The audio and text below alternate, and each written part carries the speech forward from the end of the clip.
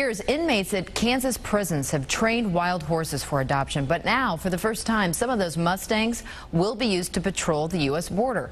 Federal agents are adopting 6 horses for a job they say will come naturally. Stephanie Bergman reports.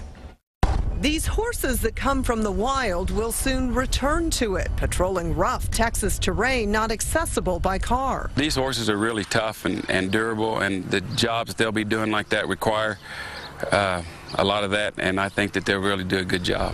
In fact, Mustangs have a long history with the U.S. Border Patrol, even though this is the first time agents have adopted horses from the Hutchinson prison. They currently have probably somewhere in the neighborhood of 100 Mustangs on duty on the northern and southern border. It's perfect. They love it.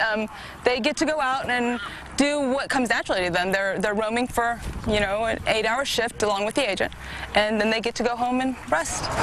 The strength, agility, and intelligence that once helped these horses survive in the wild now make them fast learners in training.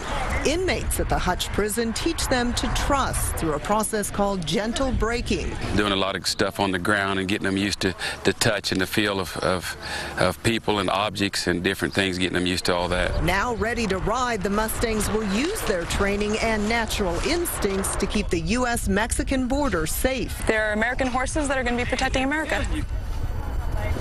That was Stephanie Bergman reporting. Once in Texas, each adopted horse will be assigned to a federal agent who's responsible for its care.